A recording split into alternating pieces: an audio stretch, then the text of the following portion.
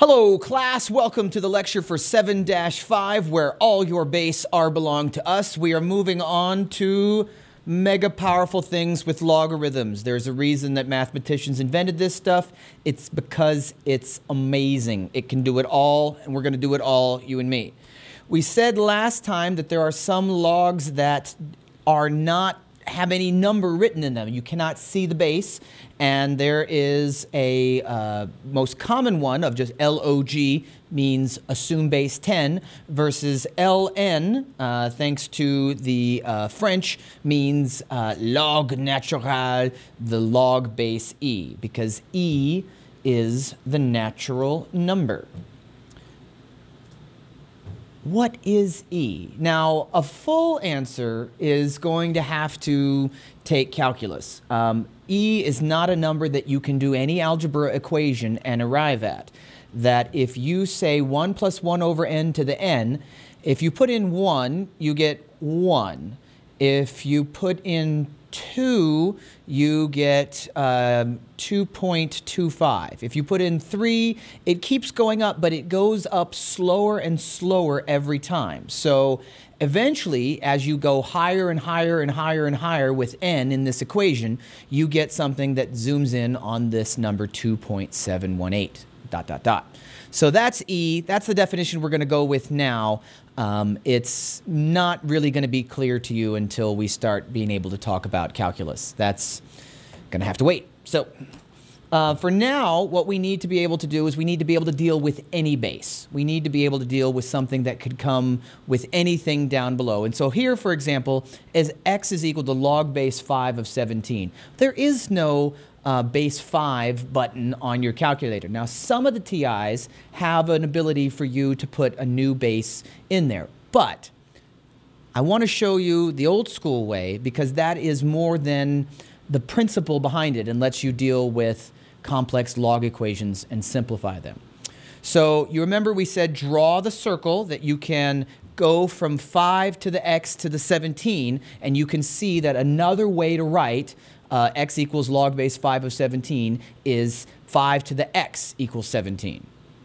Okay, that didn't do much. We just moved the pieces around.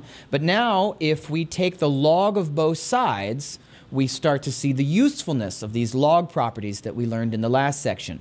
If you look at that first expression, I've got an exponent on my log, which I can then pull out front. That log 5 to the x is the same as x log 5. Now I've almost got x alone. I just need to divide both sides by log 5, and you've got x by itself. You have solved for x in a way that you can immediately put into your calculator, even a dumb calculator that's not too fancy. So look what happened there. We started off, look at this equation. Originally we said that x was log base 5 of 17, and now we've got a log base 10 of both. And obviously, I could have done this with ln just as well. It doesn't matter. We've picked a new base, and everything still is calculatable.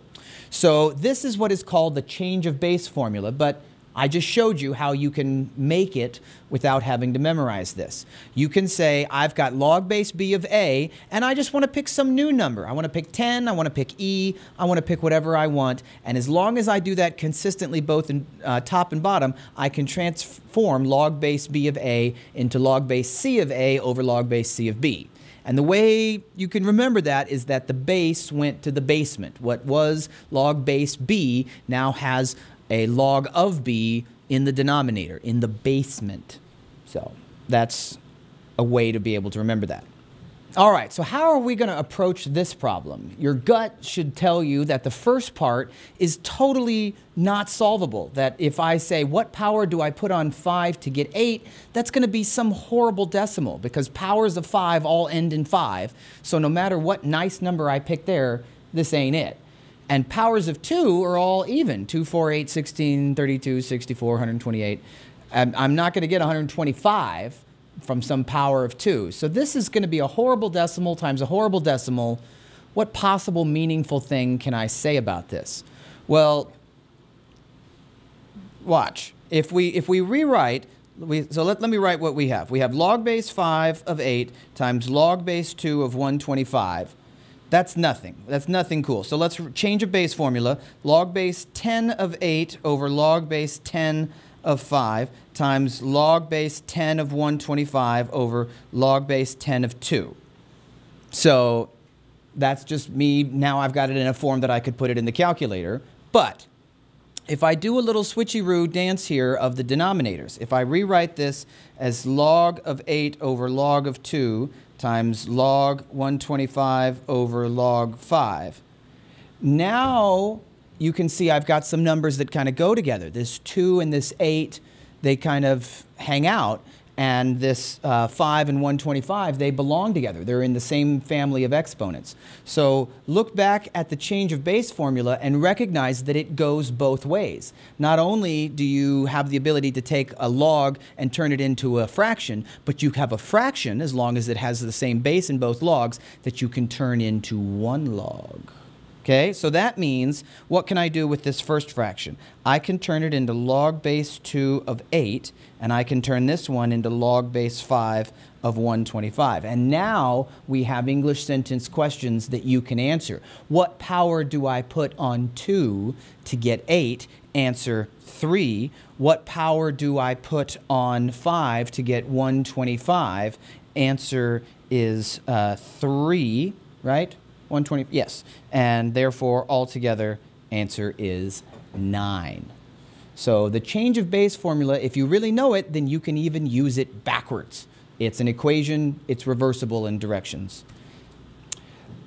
Last example here is, or second to last example, is we have a case where we need to do some substitution. We've got a horrible problem that is quite unsolvable as is. We've got 2 times e to the 2x plus 5 e to the x minus 3 equals 0. That's not something that I'm going to be able to solve just looking at it here. So I'm going to wish away the part that I don't like. I'm going to let u equal e to the x. And now I'm saying 2u squared plus 5u minus 3 equals 0. So you could do guess and check. You could split the middle. I happen to be able to see offhand that 2 and 3 make 6, and then I just need to take away 1 from that, and I'll get what I wanted.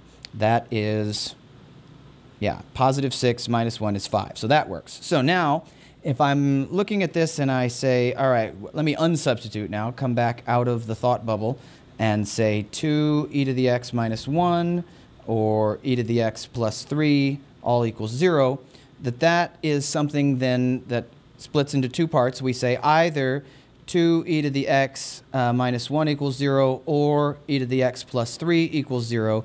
E to the x equals negative 3 doesn't work that way. There's no exponent that you can put on a positive number that will make it go negative. Negative exponents make fractions. Positive exponents make it bigger. This is not going to work. There's no solution over there. But here, e to the x equals half. That's something that we can solve. But again, not exactly sure what it is. Going to have to take the ln of both sides. So that gets me that it is ln of 0.5, which is a decimal that we're not super interested in. Lastly, we have the most common use of this, and this is ACT, AP kind of stuff here, these sort of questions, where they've got x as an exponent that you're trying to solve. And the only trick, most of the time in math, I prefer to give you problems that you could approach a number of different ways, but this one has only one solution. The only thing that you're going to be able to do with this is to take the log, because when x is in the exponent, you don't have a lot of choice. So if we take the log of both sides, now we've got, first of all, we've got each of these cases is a log of something being multiplied. So 1 log multiplied is the same as 2 logs being added. 1 log being multiplied is the same as 2 logs being added. And then a log with an exponent is the same as multiplying a log. So this doesn't change, but this x can come out front. This doesn't change, but the x can come out front. And now, okay, so that is, I have gotten everything nice and spread out, the s in SIFT. And now I need to isolate everything with an x on the left. Let's pick the left. So x log 3 was already here, minus x log 7. Log 5 was already over here, so we're subtracting log 2 over. I have successfully isolated my variable that I want, and now I'm going to factor it out. I've got log 3 minus log 7 equals log 5 minus log 2, and then I just take over that crazy little thing there and divide both sides by it. So that is a horrible decimal, but it is an exact answer about what x is equal to.